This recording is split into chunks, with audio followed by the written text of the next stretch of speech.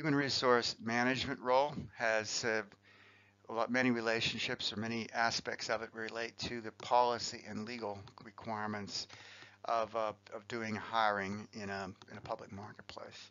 So let's talk. This lecture talks about some of those legal and policy issues.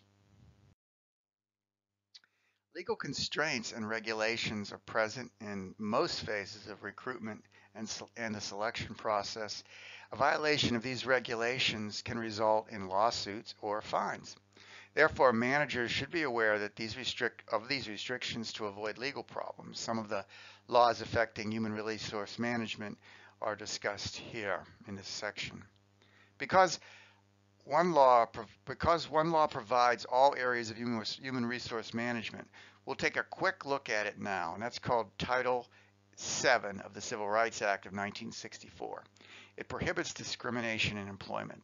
It also created the Equal Employment Opportunity Commission, the EEOC, which is a federal agency dedicated to increase job opportunities for women and also for minorities, and it eliminates job discrimination based upon race, religion, color, sex, national origin, or handicap.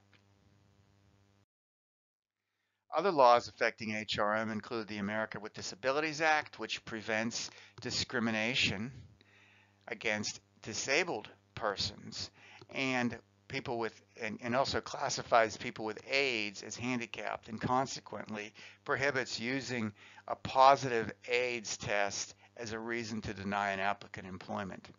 The Age Discrimination and Employment Act specifically outlaws discrimination against age, based on age. It focuses on banning hiring practices that discriminate against people 40 years old and older.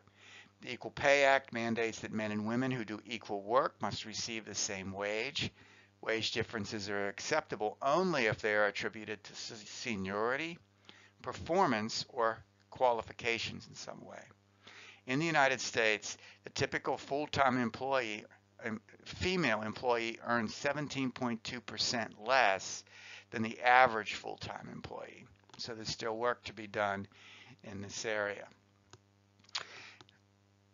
HRM includes all the hiring practices and policies that we've described. There's also aspects of human resource management which are related to developing human resources, and that's what we'll pick up in the next lecture, Human Resource Development, or HRD.